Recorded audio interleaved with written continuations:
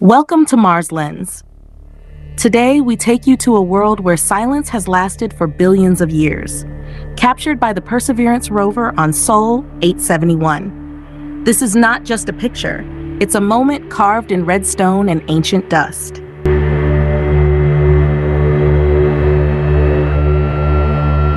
Look at this land, stretched wide, endless, empty. Each rock here has waited in stillness, untouched, unmoved.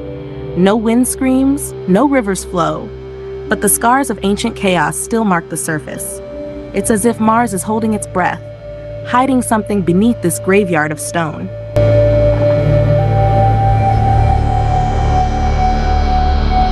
The Jezero crater, once a lake bed, now a dry and frozen shell of what it may have been.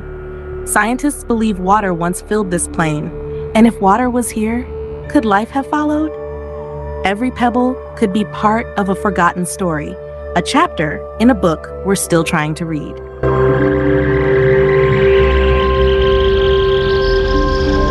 Perseverance wasn't sent just to take pictures.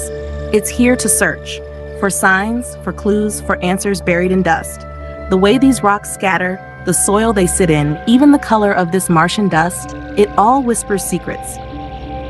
We just haven't learned the language yet. Zoom in. Some rocks are jagged, like they were broken yesterday. Others are round, worn smooth by something long gone. Maybe water shaped them, or maybe inch by inch, grain by grain. This is not emptiness. This is memory. The hills in the distance are like silent watchers. They've seen every Martian sunset, every storm, every rover that came and went.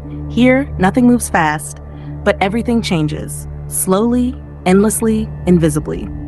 Mars teaches patience and the beauty of stillness.